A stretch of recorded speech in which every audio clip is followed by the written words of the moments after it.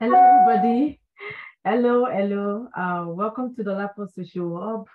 I share videos. I live in Lorange and I share videos about job interviews, social work practice, education, preparing for practicum and migration and mental health and probably more in the future. Who knows, right? I just want to say huge thank you to my viewers. Huge thank you to my subscribers. Like you guys have all been amazing. And I was opportune to meet a lot of you, some of you, not a lot of you, some of you this last weekend through Zoom, about 4 people. And I can see that drive, your plan, your goals is amazing. And I encourage you guys to pursue your goal and not stay stagnant. So it is really nice to hear you guys' stories and your plan for the future. Yeah, so for my new subscribers, I'm going to reintroduce myself. So my name is Dolapo Adedolapo Elizabeth Jegede, married, and we are currently living in Lorange. That is where I am practicing. I have a bachelor's of social work and I have a master's in social work, and I am currently working in the Lorange. I'm working at Lorange Hospital as a mental health social worker there, providing services for adults, for children, for youths. And also sometimes I do mental health consultation at the RCMP and emergency department and acute care and long-term care facility. So that's a lot. Yeah, briefly what I do in 60 seconds. So that is me in a nutshell. For today's video, I'm just going to be talking about things that I was like, I was chatting with somebody yesterday and I was like, this is actually an important thing to talk about. Because I feel like people, especially today being Monday, I feel like people need that, that encouragement. So I'm gonna, like, are you looking for a job? Like, are you at home? You just finished school and you are looking for a job, or are you currently working and you are looking to switch to another role, another job? I just want to tell you and encourage you that, you will get that job. If it is yours, you will get that job. Sometimes when you just finish school and you don't really have a job at all, that one can be tougher compared to, let's say, you already have a job and you're just trying to change to another job for better income. So that one can be like, well, I have a job, but then I'm looking for another job compared to somebody that is jobless, right? So those are two different things. So I'm just going to share, the purpose of the video today is just to share, ways that you can encourage people who are struggling to find a job, because it is not easy when you know somebody that is struggling to find a job. You can help them by offering support in different ways, in many ways, actually. Some people just need people to listen to them. Other people want their loved ones or their friends to share resources with them.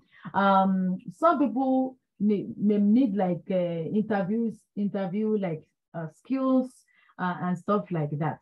So for today, I'm going to share a couple ways of how you can encourage people who are looking for a job. Either they don't have a job at all, they are jobless, or they already have a job and they are trying to look for a better job or a job of their dream, right? Yeah, so the first thing I'm going to talk about is you can help them you can suggest job. If they ask, if you are asked, you can suggest job, right? So if you know somebody is looking for a job and you have like you saw like job post at your workplace, you can suggest for them that this is an online job, so I don't know if you're going to be interested. You can send them the link and stuff like that.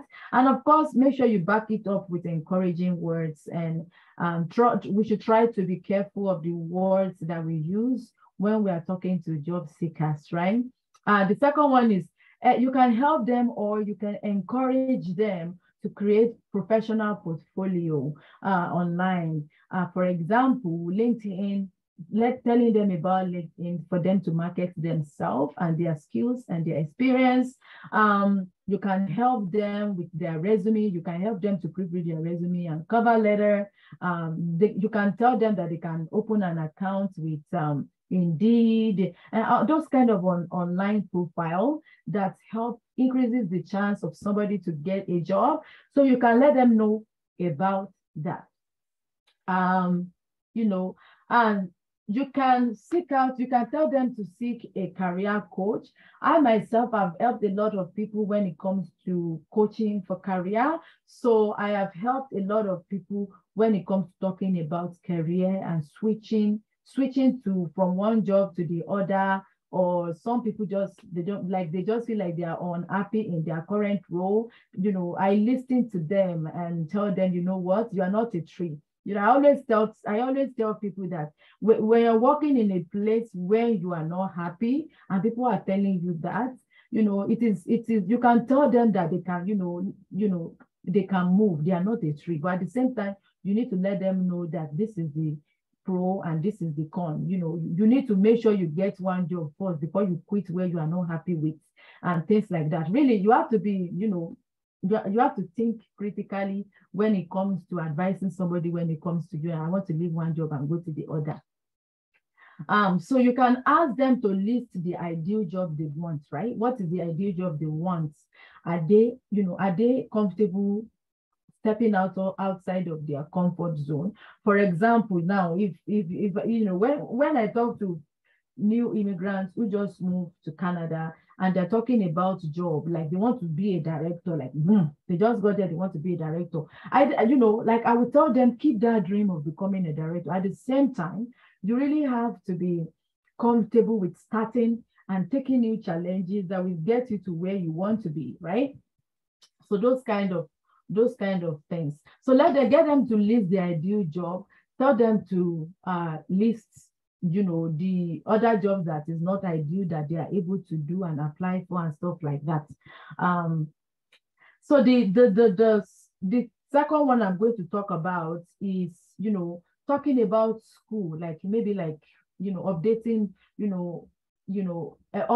their credentials, like, you know, maybe going back to school for certificate program or a master's degree for them to increase that chance of getting that ideal job that they wanted, right? So you can have a conversation about going back to school. You can have a conversation about doing like a specific training, maybe like CPR, first aid, or applied suicide intervention course, or maybe, you know, like those kind of additional training that you can add to your resume that can help you to get job offer quicker.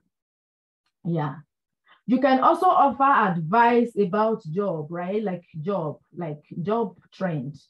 You know, for example, you can tell them that, oh, you know, are you comfortable moving from Saskatoon? Are you comfortable moving out of the city to maybe like the north? This is the job here. There's a lot of job offer here, but you have to be, you know, are you open to moving? So having that kind of conversation, giving them advice about job trend that is available in their area and the skills that they have or that they don't have, and they can get that skills for them to be, you know, because, you know, if you're looking for a job, you need to make sure that you also have the skills, right, that matches that job. So sometimes, you know, if you don't have that skills, go and get that skills. Go and get that CPR. Go and get that first aid. Go and get that babysitting course. Go and get that food safety course. Those kind of things, right? Make sure you get them so that you are now marketable for jobs. So you can offer to research companies. You can offer to apply them to apply, assist them with applying. You can offer to, you know, I have provided my resume and cover letter to a lot of people to see, to compare it to their own, right? You know, you have to make your resume, your cover letter. You have to make sure you package yourself. You know, some people have a lot of skills and it is missing in their resume. They have a lot of communication skills. They have a lot of training And those training is missing in your cover letter. It's missing in your resume. So how can you be looking for a job and you have a degree, you have 2 degrees, you have a certificate, and your resume is only 1 page, and your cover letter is only 150 words? You have to market yourself. You can also let job seeker know that they can work temporary job, that they should be open. Like, when we talk about that flexibility, even though that you are not getting a job in your area, like you're not getting a job in the area that you studied, right? You should be comfortable, you should be flexible to take on any role to avoid you, to prevent you from just sitting at home. You are not going to get any skill from sitting at home. You're going to just be sad, and yet there's no income coming in. You're just paying expenses, right? So, you have to make sure that, even though you are not getting you are not getting a permanent offer yet, you can always start with the temporary jobs. And sometimes most temporary positions can even extend your job for you. And it's not the end of the world, like getting outside of your house to get job and to get money in is better than no job at home. Make sure you attend like a career fair, career or hiring events that it's being offered by maybe like the employment agency, or that is being offered at the school, University of Saskatchewan or Saskatchewan Polytechnic or any kind of college. They often organize like a career fair. So make sure that you attend those events. Listen to job search podcasts, resume support, cover letter support, interviewing skills and practice, those kind of things. Helping them with references is another thing. When you know that there's a job seeker looking for a job and they need the references, make sure that you're available to do, adequate reference for them. Don't bring them down through that reference. It's not good. I've had a lot of stories of, people who, and of course, as a job seeker, you need to let your references know that you're using them as reference. You can't just give their information, email and contact information, and then they are not prepared to be a reference for you. And yeah, so, is there any other thing that I've missed? How to support job seeker that I have not talked about? I want you to add it in the comment below. Let us have a chat. Let us have a chat on how, when you were looking for a job, how did you navigate the process? Who was your support person? What was helpful for you and what wasn't that helpful for you? I want you to share below. There's a lot of ways you can support people looking for a job. It's just like I just make it really small because I don't want my video to be more than 15 minutes. Make sure that you are not judging job seeker. Make sure that the attitude that we are giving to them, that they are lazy, they just don't want to work.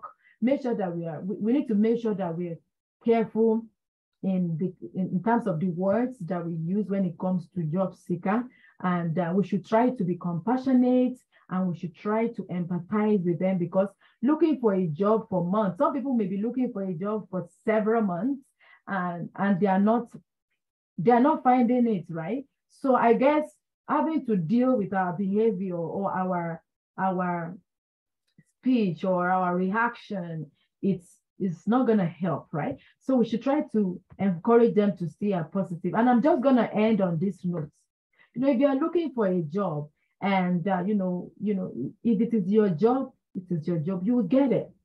If it's not yours, it's not yours, right? So and when you don't get that job, keep trying, keep applying for that job, because you need to know that, every job that you apply for, you are not going to be the only one applying for it, right? And there's no way an employer is going to come to your doorstep and knock, come, we hired you, we hired you, it's your job, right? You need to apply, you need to do due diligence, right? So yeah, so that's gonna be the end of my video. So yeah, thank you for watching. Again, subscribe, like, share, put the notification button on so that you can get notified anytime I upload a new video. So yeah, until next time, yeah, talk to you guys soon. Thanks. Bye-bye.